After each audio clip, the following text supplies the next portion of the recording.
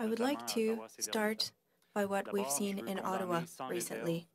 I would like to condemn the disgusting acts that certain people committed in Ottawa, whether it be a Confederate flag or a Nazi flag. These are racist flags that do not have their place in Canada. We have to denounce these symbols, and I would like to congratulate those who did so. We also noted extreme right groups in these demonstrations. I have received threats from such groups, and I have no sympathy for them. I will always fight against what they stand for. With regards to the Ottawa occupation, it's time for demonstrators to leave and stop paralyzing the city.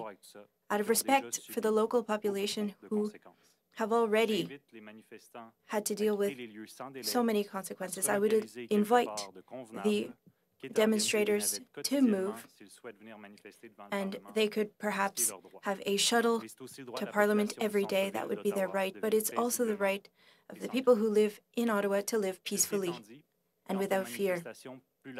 I've heard hundreds of people in Quebec and Canada who reached out to me in the past weeks, people who have nothing to do with the demonstrations.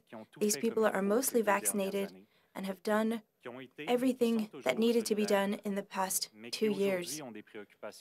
But now they have legitimate concerns.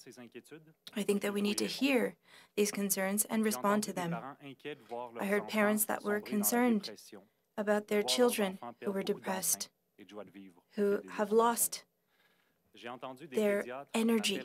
I've heard pediatricians who've called me crying, talking about the isolation of their patients, how disconnected they feel. And they also agree with what a doctor from Lévis said, and I quote, "We need to look at the reality and the data and stop treating the population from 0 to 90 years old in the same way. The government should quickly offer a roadmap that is quantified and quantifiable for restrictions being lifted. I don't believe that all restrictions should be lifted right away, but we need quantifiable parameters to see when these measures will be lifted. For example, what is the threshold for hospitalizations?